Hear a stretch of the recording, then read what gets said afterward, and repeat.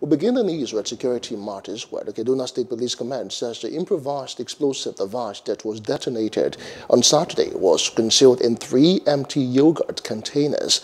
The incident, which occurred in the Balagawa area of Kaduna metropolis, resulted in the death of one adolescent girl, aged 7, and the injury of 2 others, aged 9 and 7.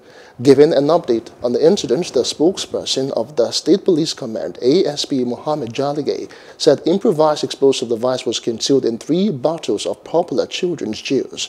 The 2 children picked up the bottles, which blew up while they were playing football, injuring them. The victims were, however, rushed to Barao Teaching Hospital for treatment, where one of them died owing to injuries he sustained from the explosion.